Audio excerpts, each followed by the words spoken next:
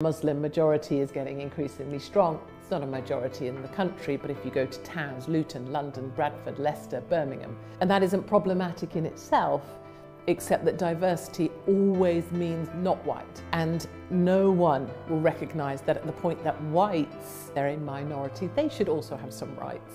It will be important to look after white people just as it's important to look after ethnic groups and others. And what breaks my heart is to travel and speak to ordinary Brits who will tell you, I just feel like second-class citizen.